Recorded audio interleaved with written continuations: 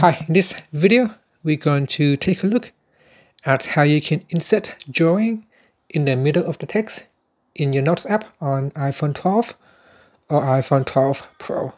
So first, let's go back to your home screen by swiping up at the bottom of the screen. Then in here on the home screen, tap on the Notes app. Next, open up the note that you would like to edit.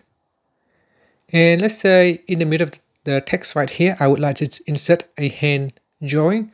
So what you can do is simply touch and hold on this text and then tap on insert drawing from the pop-up toolbar.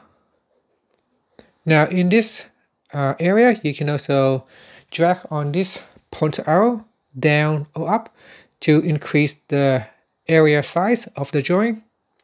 So you can either decrease or increase the size of your drawing area.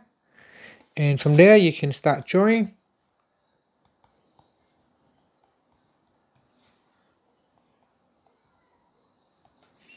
And down here are tools that you can change. You can choose your pencil size.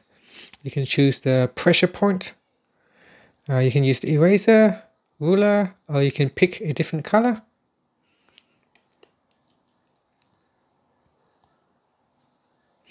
So here you've got selection tools, and tap on the done button once you're happy. And now we can bring up the empty space right here. And so you can see that's how you can insert a hand drawing in the middle of text in your Notes application. And that's it. Finally, you can swipe up at the bottom to go back to your home screen. Thank you for watching this video. Please subscribe to my channel for more videos.